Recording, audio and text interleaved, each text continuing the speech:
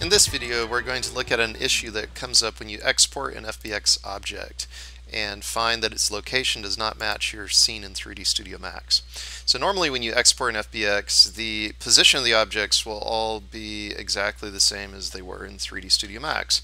But if you've ever moved the pivot on an object, like in the case of a door or in this rotating needle, originally the pivot point when I created the needle was up here in the center of the needle, and I offset it.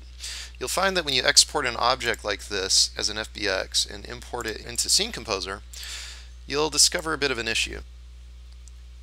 So let's go ahead and bring that in. We'll import the FBX.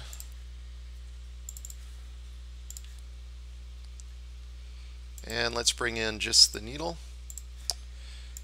And we'll drop it on our 3D scene.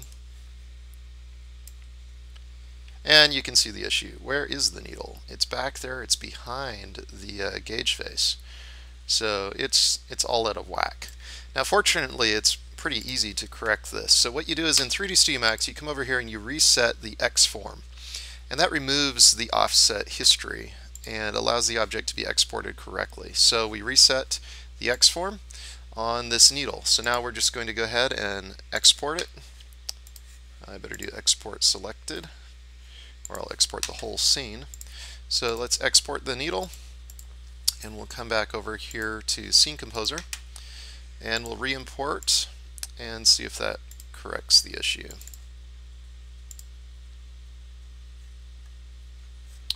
Switch back to Scene View, and you can see now the needle is right where we would expect it. So that's how you correct that issue. It comes up a lot on things like car doors, anywhere you've offset the pivot.